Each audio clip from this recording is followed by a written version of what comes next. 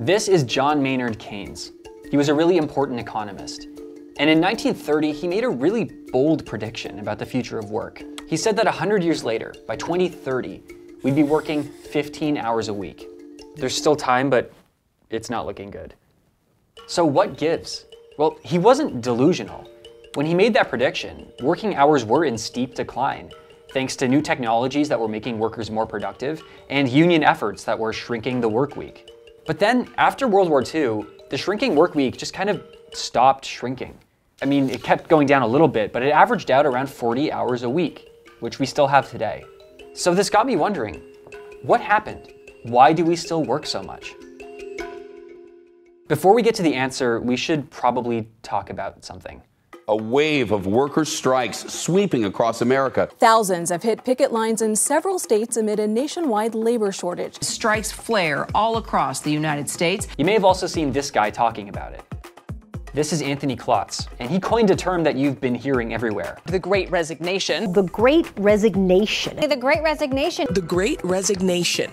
Because he saw it coming. I was talking to a reporter and shared my view that I thought there might be a great resignation coming. And since I made that prediction over the past 6 months, we have seen elevated rates of resignations here in the United States, more than we've ever seen before. So why are so many people quitting their jobs right now? Well, for one thing, a lot of people are just burned out. But also a lot of people have been rethinking the place of work in their lives. Individuals reflected on work and whether it was really giving them the meaning and the happiness that they wanted. And for a lot of people, the answer was just no.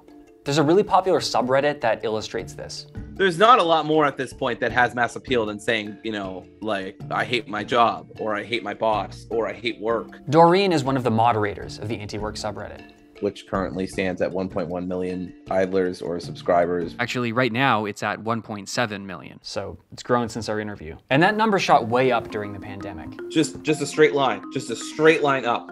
And Antiwork is now one of the most active communities on Reddit. It's a heavily anti-capitalist, or at least critical of capitalist philosophy, where people are kind of like calling into question our dedication to work, or our over-dedication to work. Some of them call for a 4-day work week and higher wages, just a gentler version of capitalism.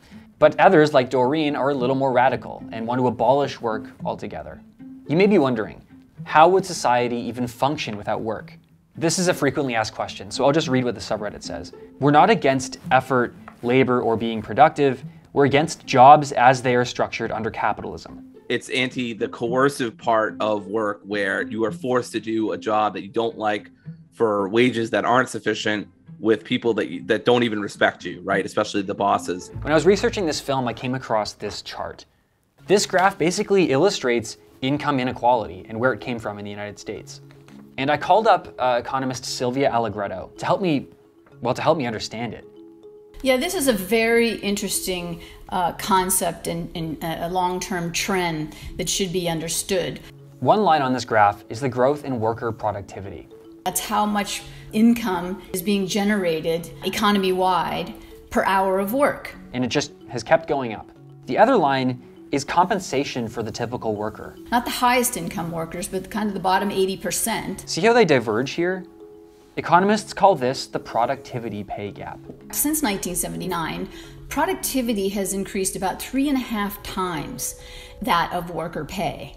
Before 1979, productivity and pay grew together. As workers became more productive, they gained in that benefit. They got to enjoy some fruits of their labor. And of course, this was due to purposeful policy following World War II. Those policies were put in place to spread growth evenly across income classes. They protected unions, they raised taxes on highest incomes, and they increased wages for the working class. What happens in the 70s is those policies start to unwind. Meaning tax cuts for the wealthy, aggressive deregulation of banks and big companies, smaller and less frequent jumps in minimum wage, and fewer guardrails against union busting. Then came Citizens United and more money in politics. And with it, intensive lobbying for policies that benefit the wealthy. So the gains of that increase in productivity since 1979 went disproportionately to those that are the wealthiest amongst us, the top 10%, and even more so the top 1%. And when you look at the top 1%, and you can just Google it, the income share of the top 1%, it follows that graph. Federal minimum wage is $7.25 an hour. It has not changed since 2009.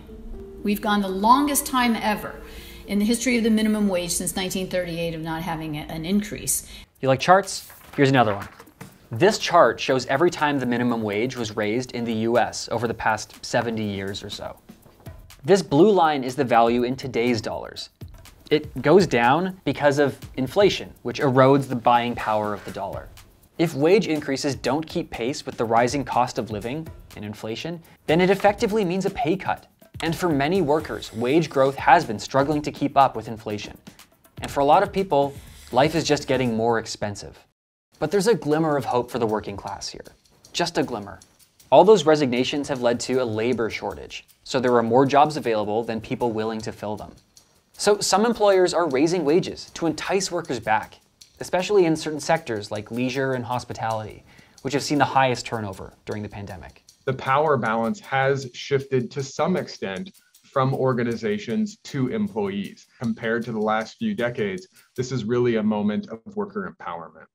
Okay, so wage hikes, worker empowerment, that sounds promising, but meaningful and lasting change might require a deeper shift in how we think about work.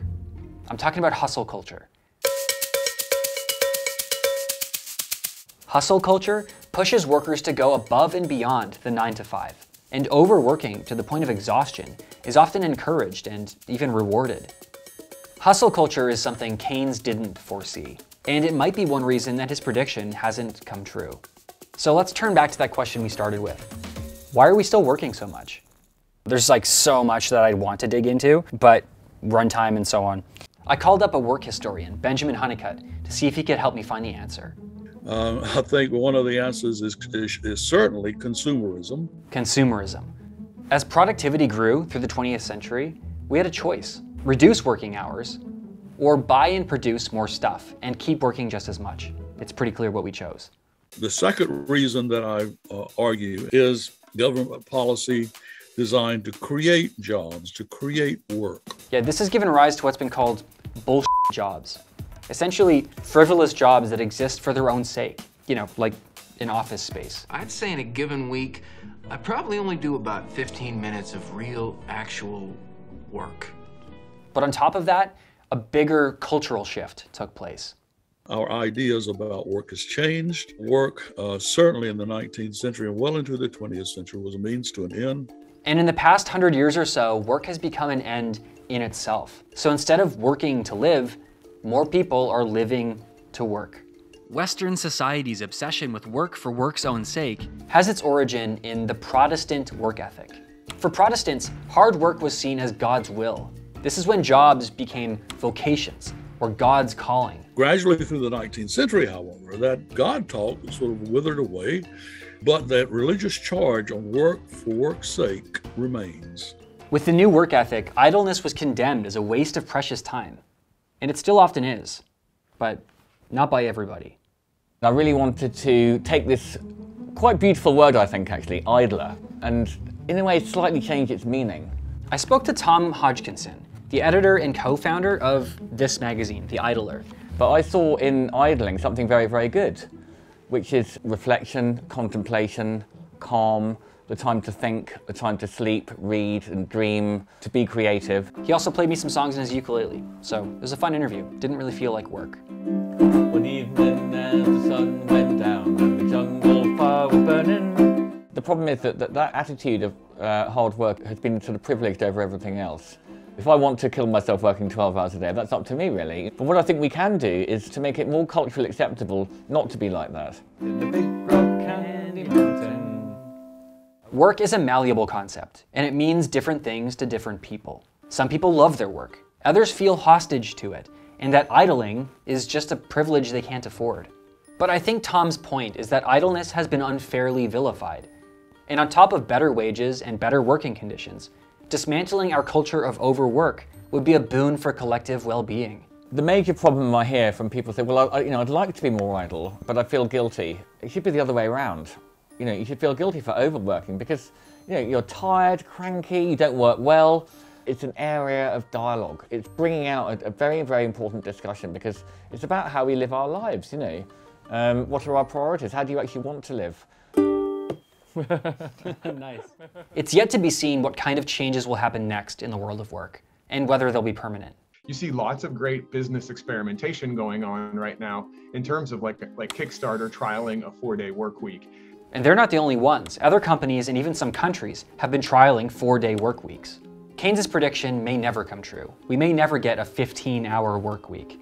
But as more and more people are questioning the role of work in their lives, and we have this moment of worker empowerment, change just feels possible. And that work week might start shrinking yet again. Thanks so much for watching. I really appreciate it. Hit like and subscribe if you enjoyed it. We release films every week. And in the spirit of idling, I'm gonna play a song on this ukulele. Look for the bare necessities, the simple bare necessities. Forget about your worries. What's E7? I always forget.